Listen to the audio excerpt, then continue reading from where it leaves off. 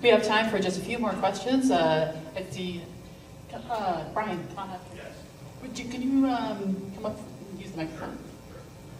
I'm going to ask people to come on up so that everybody can hear this. Thank you for an insightful evening. Content is king, but devices count as well. And I'd like to hear more about your perspective on the technology that is delivering content, specifically film. I saw novelist James Patterson on the Today Show this morning introducing his new book shorts, concept novels, less than 100 pages, even thinner than his normal novels. It goes to the shortening attention span of the media audience across all mediums currently. So how does the changing landscape of devices that deliver films and the way people absorb the content, how, if in any way, is that changing the way you look at putting packages together and financing them? I'll jump real quick. I have a lot of thoughts on that issue.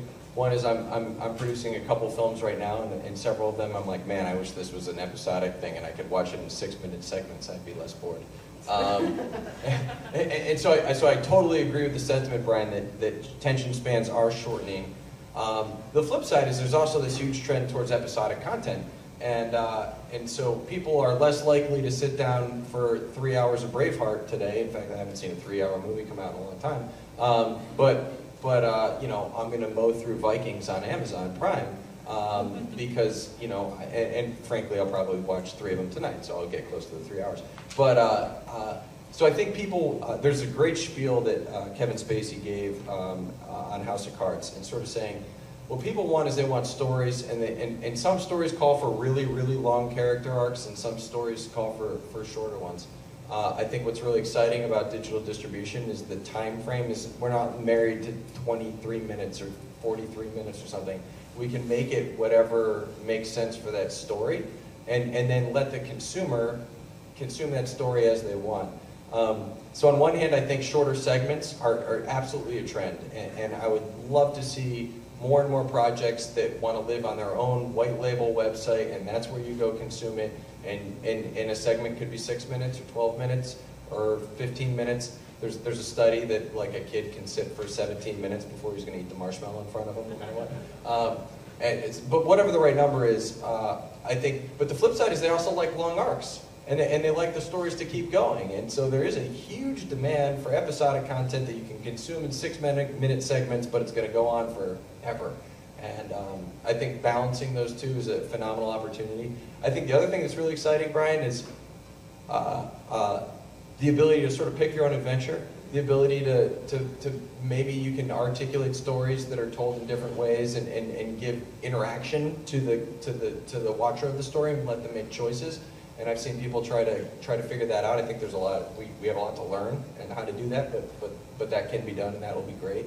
But ultimately, it comes down to what is the best way to tell your story. And some stories are going to make sense in 90 minutes, some stories are going to make sense in 6 minutes, and some stories are going to need 50 hours and 5 seasons of an hour-long drama. And I think that's just an exciting thing to a storyteller, because no matter what the right length for what you're trying to do is, there's an opportunity to do it. Can I answer? Sure. I'm sorry. I just didn't know if we had time or not. I think it's super interesting, to Ted's point, in kind of navigating this digital distribution, is that I don't think we really know yet. I mean, technology is changing so fast that choose your own adventure or pioneer a new way of doing it is literally at your fingertips. You know, I think something that's really interesting, I was having this conversation with a friend of mine who's starting kind of a virtual reality company and developing virtual reality content here in Chicago, which makes me terribly nauseous, but it's great for some people. And the confines of storytelling, like, you can't tell a 3-act, 90-minute story in virtual reality, because everyone will get sick. But also, so all of the confines of storytelling that we're saying are gonna break apart, and they're gonna change.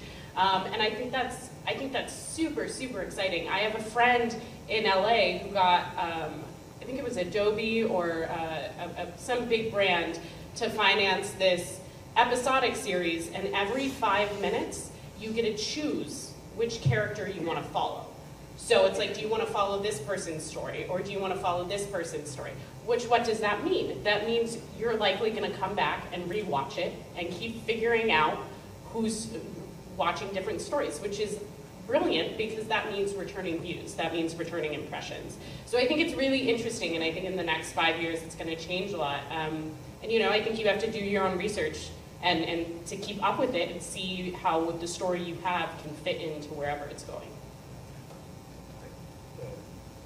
I would just add to Angie's point, the idea kind of went off, but I think that cross-pollinating the two is really exciting. And I think I get really excited when people pitch me a web series that has a narrative feature that goes along with it, that then there's a web series or a Twitter handle that lives on forever. And, it's like a different type of franchise. And on one hand, as somebody who would be a fan of that story, I love the fact that it can live in different worlds, and it makes it more real and whole to me. An example of Dark Knight, which had a huge marketing budget. They created a website called GothamCityPizza.com. So anywhere in the United States of America, you could go to GothamCityPizza.com and they deliver a pizza to you. And that was just so you could feel like you lived in Gotham City. I think that that's a really cheap and frankly elementary venture into the idea of making your story more inclusive to the audience. But I think the more formats and environments that your story can live in, A, is better for the audience, but B, it's also better for commercial viability. So to Bobby's point, one of the growing piece of the pie of how you finance your content is product integration, and that's an extremely real thing too. When I no longer have to watch your TV live on CNN, I no longer have to watch your commercial. So now everybody who bought all those commercials has to figure out a way for me to see their products. And maybe it doesn't make sense in our film, but maybe there's a way for our Twitter handle to talk about it, or maybe there's a way for our web series to talk about that product. And so the more avenues, the more formats that your media property can live in, the more opportunities you have to monetize it. I agree with everything that's been said. I mean, what I would tell you is that when I grew up, I would go play ball outside as a kid, and when the lights came down, I had to come back in. Now it's kids are playing video games, they're watching content on whatever type of screen, iPad, iPhone, whatever it is, whether their parents are at dinner, whatever. It's almost like, you just stick it in front of your kid, and that's what it is. If you look at some of these bigger companies that are in Hollywood that used to be very creative in nature, they're actually data people now, right? And they're looking at, well, how do we sit there and go take certain formats that are working in certain, with the kids that are this age, and what are they going to be watching in 7 years, and how do we program them to watch that in 7 years? Because these marketers or advertisers are going to be wanting to pay that type of money in that amount of time. That's the kind of crap that's going on in Hollywood right now, and it's pretty crazy because it's changed a lot since I was there. And I was actually just talking with a buddy of mine named Zach Penn, who I did a movie with, who wrote pretty much every major Marvel movie, all the X-Men movies, the whole deal, and I produced a movie for him the other day, and he writes a lot of these video games. And to your guy's point, he says, you can kind of choose what character and you can move this way and kind of do that. And he says, that's where it's going with all these different types of programming now, is they're figuring out different ways, because each different avenue you can go down with this character or that character is a different type of marketer, is a different type of ad revenue. And so you have to be thinking outside the box in order to sit there and be successful these days. The days where I started where, well, I have my model and that, I'm a dinosaur, and I'm not that young, I'm not that old. I mean, so it's like that, if either you adapt or you die. But I think to these guys' point is the opportunities are endless, and they're going to continue to be endless. And you have to be creative and think outside the box and understand the structures that are available. And to add on really fast, I would just say that to the point we were talking about earlier, where you all have 6-inch screens in your hand, and you can choose to watch anything that you want. So how am I going to reach you?